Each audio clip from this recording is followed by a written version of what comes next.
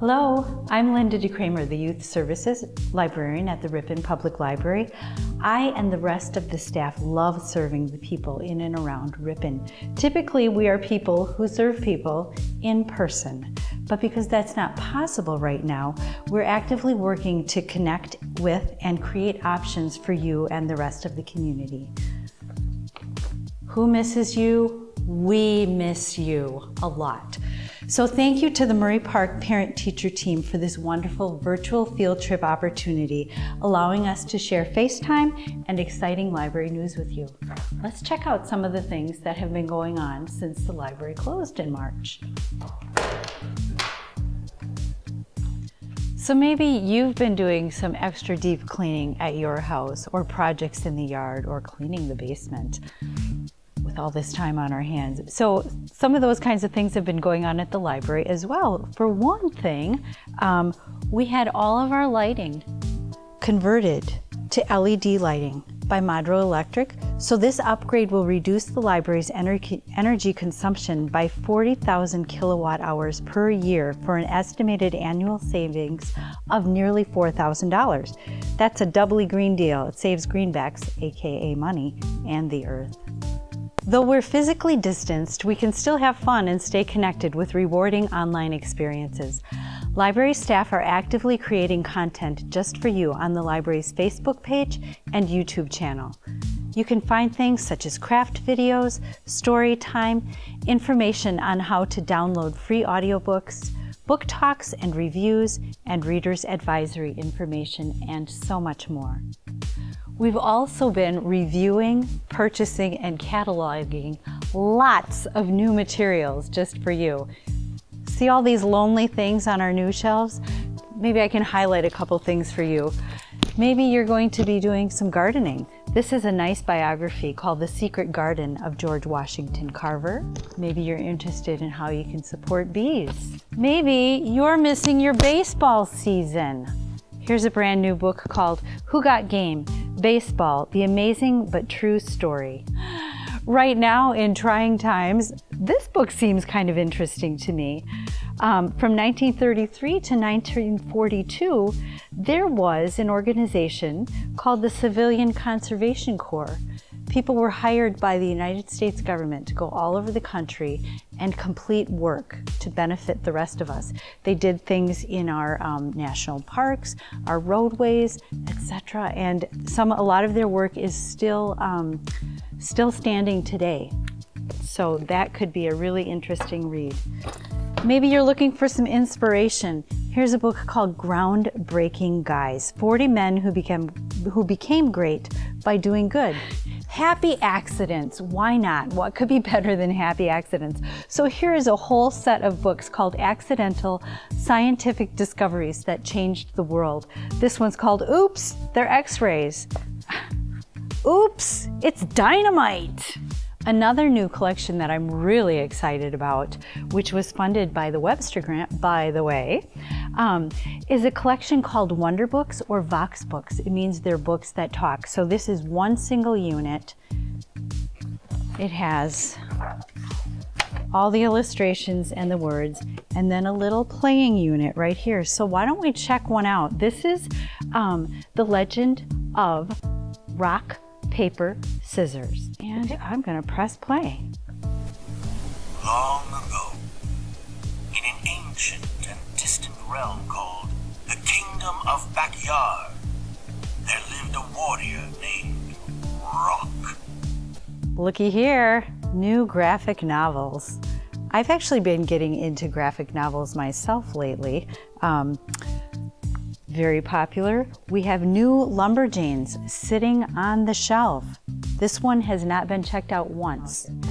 This is a brand new series, Dugout Zombie. The zombie steals home. A lot of you are really familiar with Big Nate. Here's the brand newest one, Big Nate, don't miss it. Green Lantern Legacy. And I really like these. These are far out classic stories, so they kind of riff on some classic folk tales and fairy tales, but they really mess them up. This one's called Peter Pan in Mummyland. Here I am featuring books in series. So here's Mac B, Kid Spy. Mac Cracks the Code. This is from the New York Times best-selling series. There is Mac Cracks the Code, Mac Undercover. These are full of excitement and danger. This is the Fun Jungle series by Stuart Gibbs. He also did the Spy School series, which is a lot of fun and humorous. So anyway, in this particular Fun Jungle book, there is a zoo theme park, a kid detective, a wrongly accused lion, an inflammatory radio host. So, and this is called Hilariously Dangerous. And then I don't really need to say much about Aaron Hunter and the Warriors collection, the very brand newest book. Just got it last week. No one has checked this book out yet. I know lots of people are really interested in the survival kinds of stories. So this is historical fiction. It's a whole series called Girls Survive. This one's called Lily and the Great Earthquake, the San Francisco Earthquake Survival Story. Some of the other titles are Daisy and the Deadly Flu, Mary and the Trail of Tears, Sarah's Journey West. So if you're looking for survival stories, that is a wonderful series, Girls Survive. And then I think this is fun. The Last Kids on Earth has actually been made into a Netflix series. This book is actually a standalone. They call it a super rad solo episode. And the subtitle is June's Wild Flight. So check that out. Moving on up into some higher level, these are more of a tween kind of reading range. So this is like grades 4 to 6. This is called The Tornado. The main character is Bell Kirby, and he is an expert at systems. So in this book, you're going to see systems, codes, math, bullies, and poetic justice. Here's another tween kind of read, and I'm actually just going to read a little bit right from the front cover. This is about a young girl named Red. Whenever Ruby Red is scared or angry, the wind picks up. And being placed in foster care, moving from family to family, tends to keep her skies stormy. Red knows she has to learn to control it, but can't figure out how. So there's a little bit of the extraordinary and supernatural in that. And this is A Home for Goddesses and Dogs by Leslie Connor.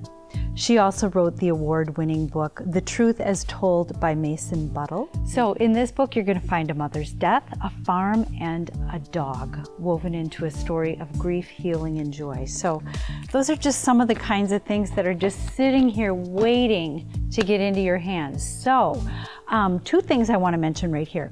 One is with regard to finding books to read and series. Maybe you've read an entire series. You loved The Fun Jungle. What do I read next? There is a really cool tool that you can access through the library's website. It's called Novelist. You will need to have your library card in order to log into Novelist, but basically what it is a what do I read next generator. So for example, you could type in Fun Jungle as a search word in the Novelist search box, and then it's going to kick up a list of 10 other series that are read-alikes to Fun Jungle that you might enjoy. Coming soon will be a little video on how to use Novelist, but certainly give us a call if you want to use that resource and you're having any issues. Here is another amazing collection of books that are just waiting to get into your hands. So this is a special display. I created it in February, shortly after all the big awards were announced from books that were published in 2019. So this display encompasses everything from picture books to graphic novel to easy readers to tween. So this book, for example, The New Kid, it won 2 really major awards. It's a graphic novel. It got the Coretta Scott King Award and the, and the Newbery Award winner. So those are 2 of the most major awards a book can win. This book won both of them. It's called The New Kid. It's a graphic novel. Maybe you want to get your hands on that. Some fun picture books. Stop Bot. course that's fun. An oldie but a goodie. The important thing about Margaret Wise Brown. Oh, and look, here is a new one by Mo Willems. This is an easy reader. It's in a series called Unlimited Squirrels. This one's called Who's the Mystery Reader? It's a mystery. Who's going to get this in their hands next? I hope it's you. Go ahead and put a hold on that. So, how do you get your hands on all this library material, including all that brand new stuff I just told you about? Curbside pickup is available. All you need to do is let us know what you want. We'll check it out to your account, and then we'll call you or email you to schedule a time for you to pick it up at the curbside. There are lots of ways you can let us know what it is that you want. You could call us 920-748-610. All these things will be repeated in text somewhere in this video, so don't worry about writing it down now. You could email us at rplstaff@riponlibrary.org. You could even place the holds yourself on the online catalog if that's something you're familiar with doing. You could give me personally a call if you're having trouble figuring out what to read next. I will help you do that. Or just talk to anyone in general at the library. Library staff are only too happy to assist you with these things and any other needs you may have. We will help connect you to the people and resources you seek. And one last little comment before I say goodbye. In tough times, it is especially important that we take care of ourselves and others. So, as much as you are able, be a helper and look to others for help. And hopefully we'll see you real soon.